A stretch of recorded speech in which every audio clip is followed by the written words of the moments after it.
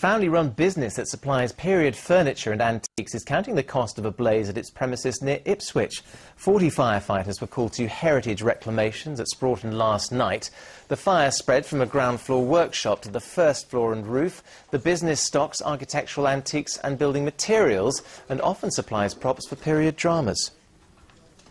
To football, and Lowestoft's game with Wrexham is one of the eye-catching ties in this weekend's FA Cup first round.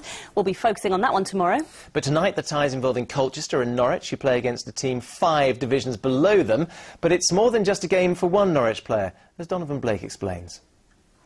It's a special game for the football neutral, but for Norwich defender Michael Nelson, his club's visit to Poulton Rovers will be special for another reason.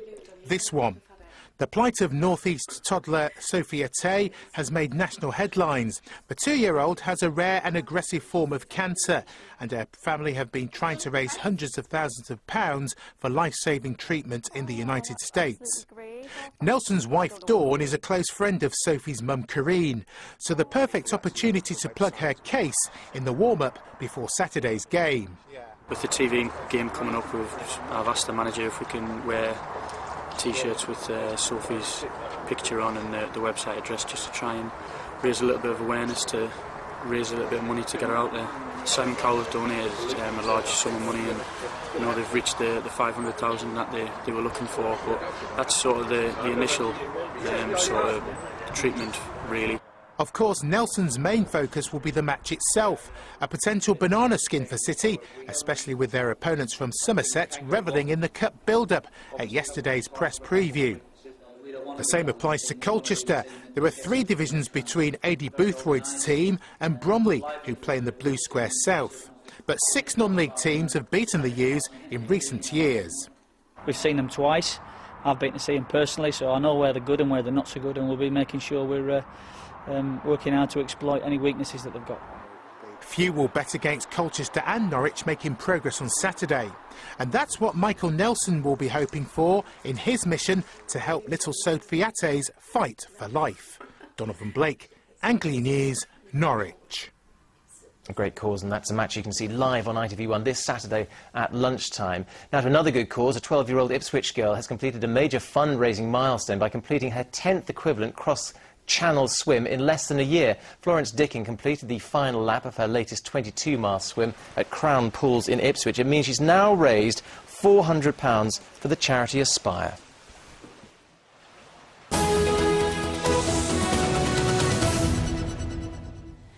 Now, as you know, it's Guy Fawkes night, and many of you will be getting ready to go to a firework display as we speak. But how many people still put guys on their bonfires? Well, at least one council in the region branding it inappropriate. We thought we'd give our correspondent Claire McGlasson a mission to scour the region in search of a guy. So has she had any luck? Well, she joins us now from Ashton near Northampton. Claire, what's the answer, good or bad? Mission completed. I have found myself a guy. He has unfortunately been engulfed by flames on the top of the bonfire behind us there. But let me tell you, it was no easy feat trying to find myself a guy today, because Guy Fawkes night is not what it used to be.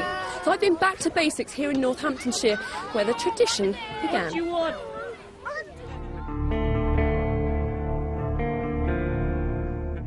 A monument to what might have been.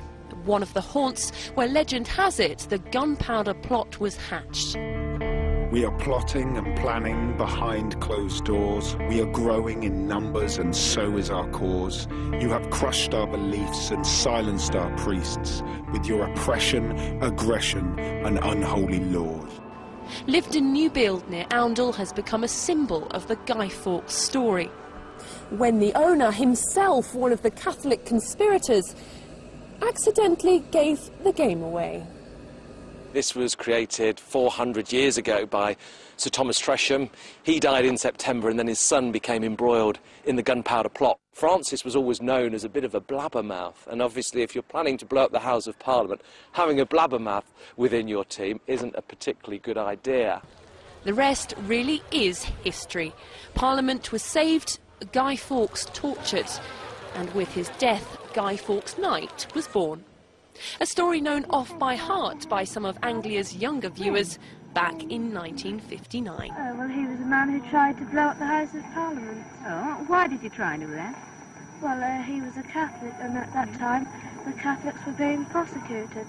Persecuted by James I? Yes. Well, he's the person who tried to blow up the Parliament.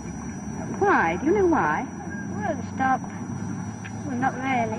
The man who blew up all the houses of the Parliament. But 400 years after the plotters disappeared from the Tower of London, guys are vanishing from our bonfires. These days, a good guy is hard to find. Which makes me wonder, are we losing the plot?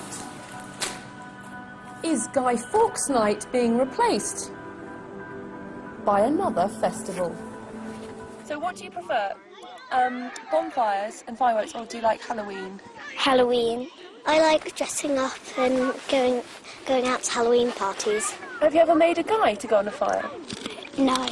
Do you know what it is when you put a guy on the fire?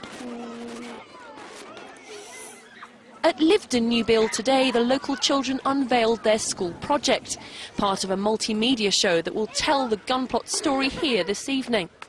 Making sure we remember the 5th of November, but not forget the reason why.